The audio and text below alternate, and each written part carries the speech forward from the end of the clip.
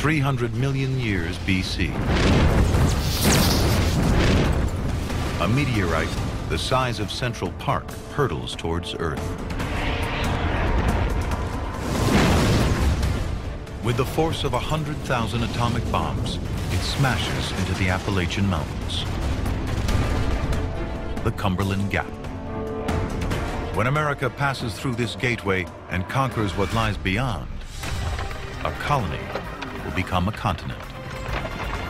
I think Americans have always been pioneers. For a nation of adventurers and explorers. We are always moving forward, and we're always dealing with problems, not ignoring them.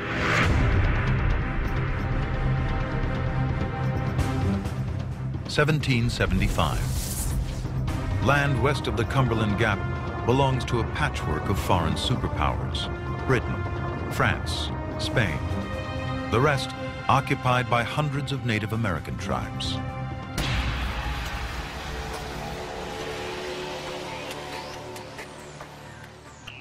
"3,000 miles of fertile land, millions of acres for anyone who can conquer it.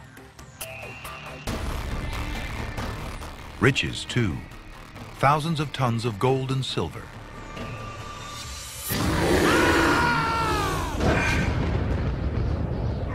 But this land is also brutal wilderness.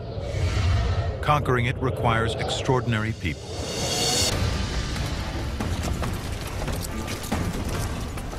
March 1775. DanielBoone. Woodsman. Hunter. Freedom fighter. Explorer. Dreamer. Okay, man, keep clearing. Cut it through. Coming through here. Boone and his 30 men slashed through the Cumberland Gap on a mission to tap the riches. Cut it through. Coming through here. Before us lay the finest body of land in the world, with which little exertion we can call our own. One day, thousands will desire this land, and we will be rich. But Boone's journey into the western wilderness is also a journey into the American soul. The frontier is a crucible where America will define itself and forge its true character. The King of England has outlawed any western expansion. Illegal settlers rounded up and punished. Boone's already fought the British back east. Now he's defying them again. Daniel Boone was that first great action hero for America. America wanted to see itself that way, I think. They wanted to see themselves as fiercely independent, very capable, and willing to go places most human beings wouldn't have gone. Come on, man, this way. Boone and his men take no supplies. Come on, come on!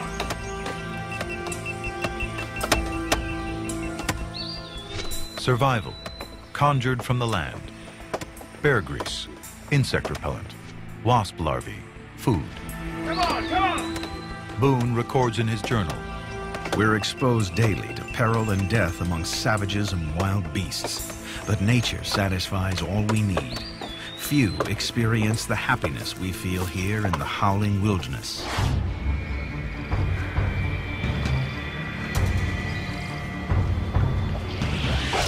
But for the Shawnee, this is not wilderness. It is home. And they will defend it. At all costs. Good work, John, good work. These areas that seemed like wilderness to the Americans weren't wilderness to these American Indian people. They were just their lands. Daniel Boone and the Shawnee have history. Only the year before, they kidnapped his eldest son, James.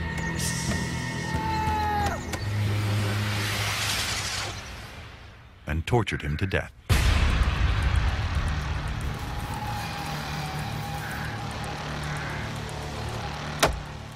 On the 25th of March, 1775, Boone crosses into Shawnee territory. The mountains for over 8 days. We were able to survive on this slippery island for ages. We had nothing to eat.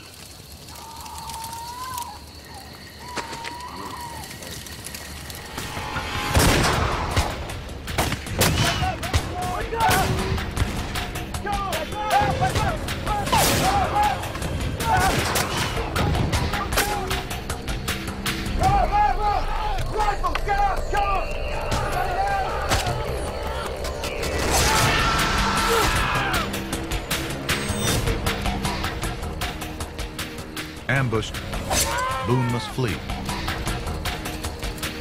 His friend, Captain Twitty, and his slave, Sam, are both scalped and slaughtered.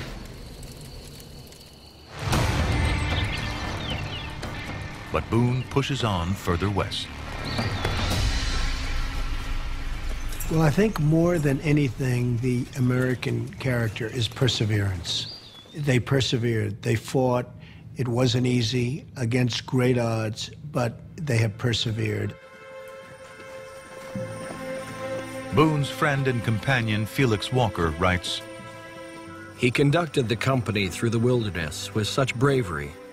Indeed, he appeared void of fear, with too little caution for the enterprise."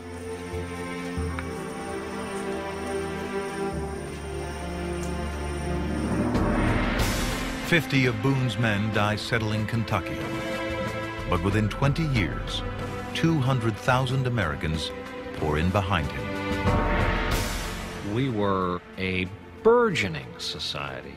Suddenly we realized, whoa, the owner's manual says this is all ours. Keep going west.